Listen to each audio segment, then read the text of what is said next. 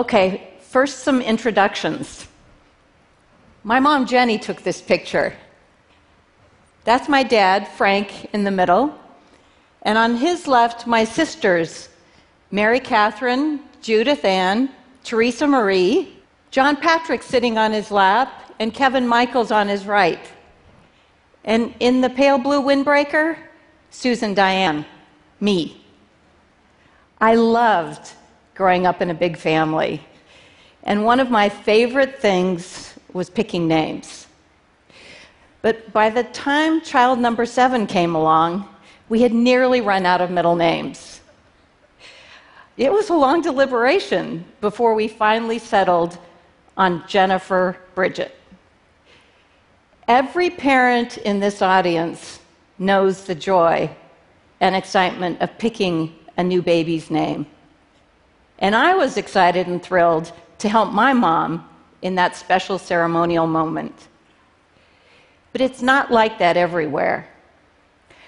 I travel a lot and I see a lot, but it took me by surprise to learn in an area of Ethiopia, parents delay picking the names for their new babies by a month or more.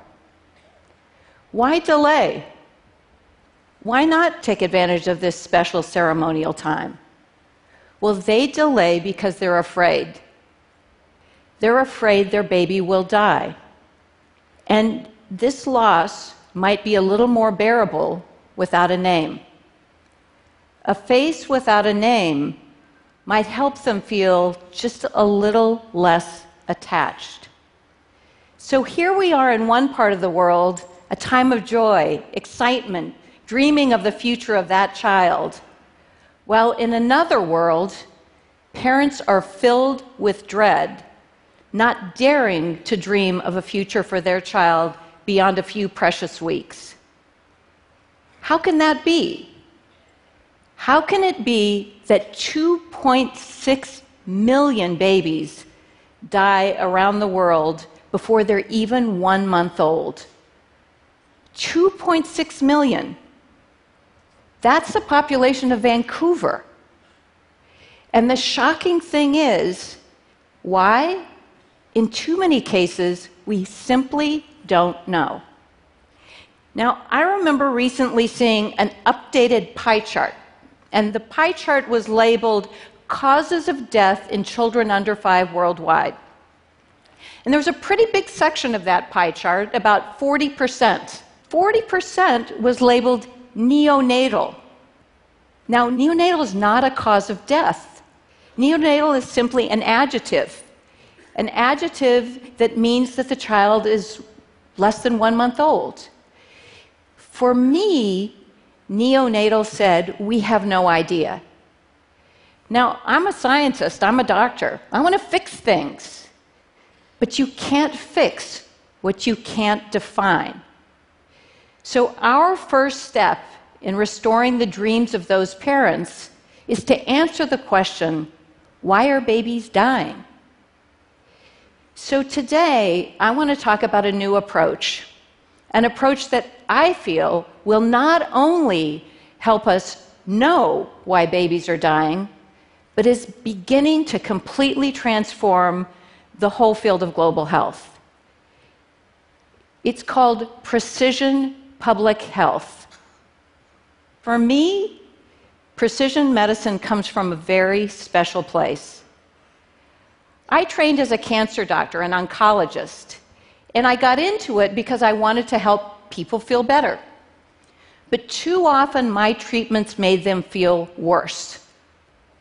I still remember young women being driven to my clinic by their moms, adults who had to be helped into my exam room by their mothers. They were so weak from the treatment I had given them.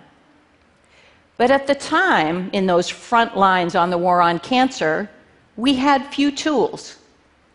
And the tools we did have couldn't differentiate between the cancer cells that we wanted to hit hard and those healthy cells that we wanted to preserve. And so the side effects that you're all very familiar with, hair loss, being sick to your stomach, having a suppressed immune system so that infection was a constant threat, were always surrounding us. And then I moved to the biotechnology industry, and I got to work on a new approach for breast cancer patients that could do a better job of telling the healthy cells from the unhealthy or cancer cells. It's a drug called Herceptin. And what Herceptin allowed us to do is to precisely target HER2-positive breast cancer. At the time, the scariest form of breast cancer. And that precision let us hit hard the cancer cells while sparing and being more gentle on the normal cells. A huge breakthrough. It felt like a miracle. So much so that today we're harnessing all those tools, big data, consumer monitoring, gene sequencing, and more, to tackle a broad variety of diseases. That's allowing us to target individuals with the right remedies at the right time. Precision medicine revolutionized cancer therapy. Everything changed. And I want everything to change again. So I've been asking myself, why should we limit this smarter, more precise, better way to tackle diseases to the rich world? Now, don't misunderstand me. I'm not talking about bringing expensive medicines like Herceptin to the developing world, although I actually kind of like that. What I am talking about is moving from this precise targeting for individuals to tackle public health problems in populations. Now, okay, I know probably you're thinking now, she's crazy. You can't do that. That's too ambitious. But here's the thing. We're already doing this in a limited way, and it's already starting to make a big difference. So here's what's happening. Now, I told you I trained as a cancer doctor, but like many, many doctors who trained in San Francisco in the 80s, I also trained as an AIDS doctor. It was a terrible time. AIDS was a death sentence. All my patients died. Now, things are better, but HIV/AIDS remains a terrible global challenge. Worldwide, about 17 million women are living with HIV. We know that when these women become pregnant, they can transfer the virus to their baby. We also know in the absence of therapy, half those babies will not survive until the age of 2. But we know that antiretroviral therapy can virtually guarantee that she will not transmit the virus to the baby. So what do? Well, a one-size-fits-all approach, kind of like that blast of chemo, would mean we test and treat every pregnant woman in the world. That would do the job. But it's just not practical. So instead, we target those areas where HIV rates are the highest. We know in certain countries in sub-Saharan Africa, we can test and treat pregnant women where rates are highest. This precision approach to a public health problem has cut by nearly half HIV transmission from mothers to baby in the last 5 years.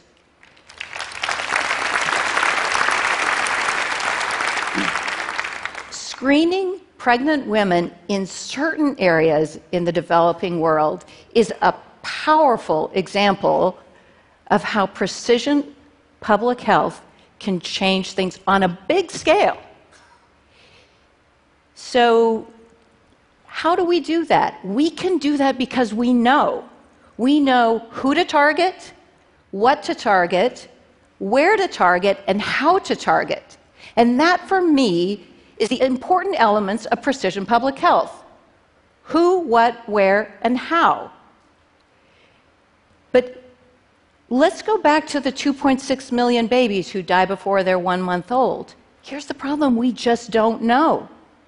It may seem unbelievable, but the way we figure out the causes of infant mortality in those countries with the highest infant mortality is a conversation with mom. A health worker asked a mom who's just lost her child, was the baby vomiting? Did they have a fever? And that conversation may take place as long as 3 months after the baby has died.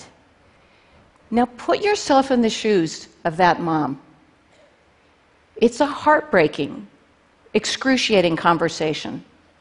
And even worse, it's not that helpful, because we might know there was a fever or vomiting, but we don't know why.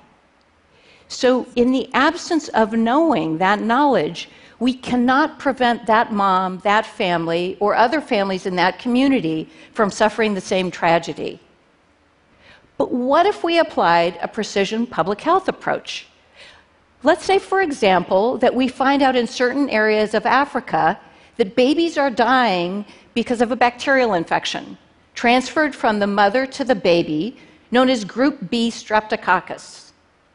In the absence of treatment, mom has a 7 times higher chance that her next baby will die. Once we define the problem, we can prevent that death with something as cheap and safe as penicillin. We can do that because then we'll know. And that's the point. Once we know, we can bring the right interventions to the right population in the right places to save lives. With this approach and with these interventions and others like them, I have no doubt that a precision public health approach can help our world achieve our 15-year goal. And that would translate into 1 million babies' lives saved every single year. 1 million babies every single year. And why would we stop there? A much more powerful approach to public health. Imagine what might be possible. Why couldn't we more effectively tackle malnutrition? Why wouldn't we prevent cervical cancer in women? And why not eradicate malaria? Yes, clap for that. So, I live in 2 different worlds. One world populated by scientists, and another world populated by public health professionals. The promise of precision public health is to bring these 2 worlds together. But we all live in 2 worlds, the rich world and the poor world.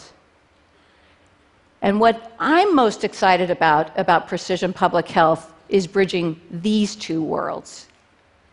Every day in the rich world, we're bringing incredible talent and tools, everything at our disposal, to precisely target diseases in ways I never imagined would be possible. Surely we can tap into that kind of talent and tools to stop babies dying in the poor world. If we did, then every parent would have the confidence to name their child the moment that child is born, daring to dream that that child's life will be measured in decades, not days. Thank you.